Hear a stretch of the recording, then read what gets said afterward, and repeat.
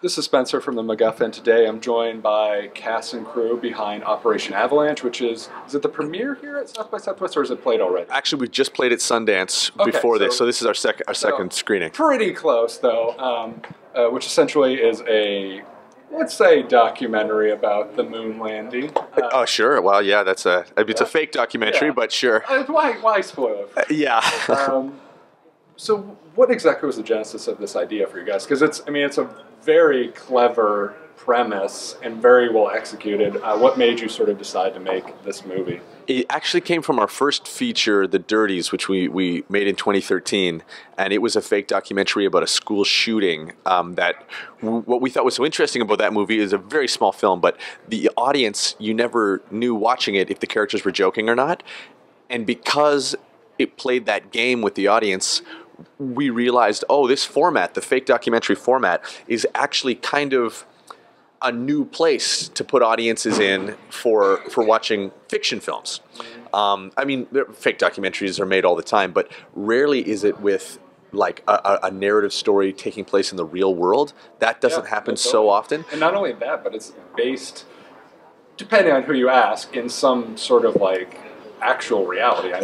Yeah, exactly. Depending on who you ask, people believe that the moon landing was fake. Oh yeah, there's a huge contingency of Americans, I think even people around the world, who are extremely dubious about the Apollo program. Now, we went into this fully believing that the moon landing was real. We that's not the point of this movie. Wasn't to convince. And we came out the other side thinking the same thing. We could totally fake this. Yeah, right. Actually, you know what? Oddly, I think I'm more on the side of, yeah, you could have filmed this, but I know too much about like the technical limitations of video technology during the 1960s that make it impossible. Like, there's no way that footage that you watched was shot anywhere except for the moon. It's just not possible. Only because they would have needed to have shot it on film. Like, we go into this in the movie. Right, like, you would have had to have shot it on film and then done a transfer to 15 frames a second on video, and that just doesn't hold up because the film would have so many artifacts on it. It would have scratches and dust. Like, you would need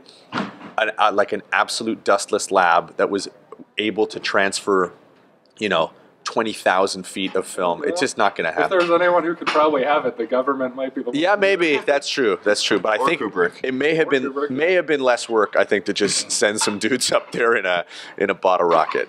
But to answer your question specifically, there was a lot of tricks that we learned on that first movie, like a lot of tricks, and we wanted to do them again, except in a bigger space. So that brings up a good question, and that was sort of recreating this world of the '60s on, an indie film budget. You guys did an amazing job in sort of recreating and making this story, which easily I can imagine being like a 20, 30, 40, $50 million film to sort of create. If you did it narratively, like if a straight movie, yeah. Still, it could be very easy to sort of create a lot of this stuff, like maintaining the period authenticity, creating these sets, the different locations. What was it like actually trying to feasibly do this without maybe all the resources in the world at your disposal to do it? Well, sometimes it was helpful. So like when we had to sneak into NASA or when we had to sneak into Shepperton, then I actually think we gained from it. I actually think us doing that real mission to actually sneak into real NASA and film this for real, that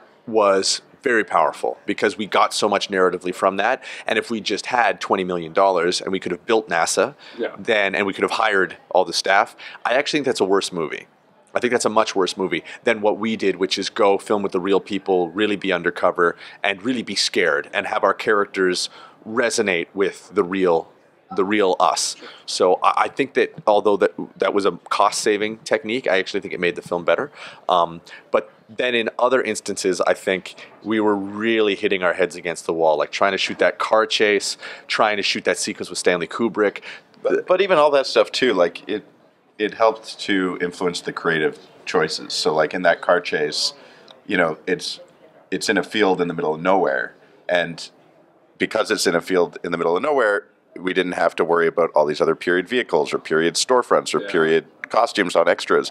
And we could control it a lot more. So on one hand, it's a huge cheat. But what it actually led to was like, oh, Matt needs a safe place. Matt needs a place that's isolated and far away. Why is he out here? Oh, he's burying this film. So it helped to because our production model is so back and forth between the means of production and the creative, as long as those two are malleable and willing to influence one another, and we like when that happens.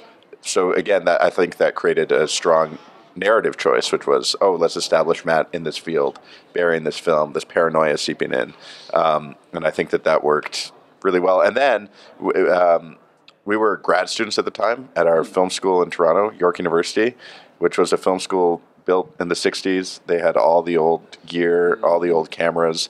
So we just had free access to this stuff that otherwise, I think, anybody else trying to get this stuff, they would have spent like tens of thousands of dollars, even just to get those, like the cameras that we use, the lenses that we use, like all the old techie, like the Steenbecks, like what I cut the movie on, like that. It's not cheap. You could probably find that stuff for free if like with film schools were getting rid of it. But if you actively went out to try to gather every single one of the artifacts that you see in our movie, you spend $1 million easily. What was it like in terms of keeping things, relatively historically accurate? Did you guys do a lot of research to sort of make sure that, like, oh, this is a plausible scenario? I mean, obviously I'm not like a 1960s expert, so it played pretty well for me, but it seems like there's a lot of sort of details put in to sort of make it feel appropriate for. Well, we cared. We definitely cared. I mean, veracity is big for us, especially with movies where you're lying about everything. It's important to have things that are really the truth. But the good news is about a conspiracy is that, like, well, one, there really was no conspiracy to fake the moon landing, so there aren't a lot of scholars who are going to say no, that didn't really happen, because I mean the whole story is. I bet you could find some people. Actually, I do believe you. Yeah, I don't know that we would call them scholars. Yeah. No, sure. Oh, come on. I think that's a worthy pursuit. Spend time researching it, I'm sure. That's fair. And so we did our best to follow that moon landing conspiracy as closely as we could. And there is no one unified vision of this is how the moon landing was faked. What we did was we tried to take the best of the best. So like things like how the photographs were manipulated, we try to recreate that exactly the way that people say it was done. The thing about Stanley Kubrick, we didn't want Stanley touched upon, so it sort of would explain where the origin of that. And our timeline is also extremely accurate, which I think is actually what lends credibility to a lot of the conspiracy, which is one of the big things people point to is that James Webb retired for no reason, out of nowhere, right before they went to the moon. Which doesn't even, there is no justification for that, almost no matter how you look at it. Something personally may have been happening to him, and that's why he retired, but still suspicious. Extremely so. And so we make that a central part of our movie. We have James Webb retire right after the CIA says, you need to get the fuck out of the way, otherwise you're going to get killed. And so he does. And that is a real press conference that he held to announce that he was retiring. And so we use it right in the exact timeline of where it happened. And so I'd say in terms of historical accuracy, that's where we had to be careful, where, Apollo 11 happens after Apollo 10, happens after Apollo 9. Like, we needed to follow that timeline extremely well. James Webb retires this day. All these things happen in order, and so we couldn't break that. But I doubt that people will even go through the film dissecting it for how we followed the years and months. But we did. So that was hard, but I don't even think people will pay attention to that. Yeah, and then there were like little things that happen, I think, anytime you're making a period film, where little inaccuracies that we would try to correct. Our special effects supervisor, Tristan Sarafa, was like really anal about those things. He would replace buildings. Remove buildings. He's like, that building was erected in 71. Or the plane that I fly in, we had to be very careful that plane was built in like 1967 or something like that. That's awesome. Okay, so the film Operation Avalanche, what is the plan for it getting out there? Is there a place people should go to check it out when it's available for them?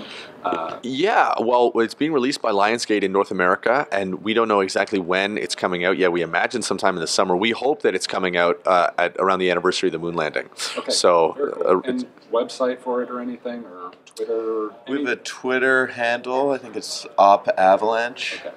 And a Facebook page. Yeah, but with no website yet. No website yet. Okay. So follow that. I'm sure IMDb, Lionsgate, etc. will all update that. Yeah, you'll be able to find it if you just type Operation Avalanche. There's also a bunch of real military operations with that name, but you'll find it. You'll get there. Very cool. Well, congrats on the film, guy. I can't wait to see what happens for it when it comes out, and I can't wait to see what you guys do next. You got it, Spencer. Thanks so much, Nice meeting you, man. T-1000 can't stop me. I'm on fire tonight. Magneto can't stop me. I'm on fire tonight. Even Zod can't stop me. I'm on fire tonight. it's tight, don't even try to bite the side style. Mr. Spock can't stop me. I'm on fire tonight. The Wrath of Khan can't stop me. I'm on fire tonight. The Borg can't stop me. I'm on fire tonight. Because I've got space game and it feels alright.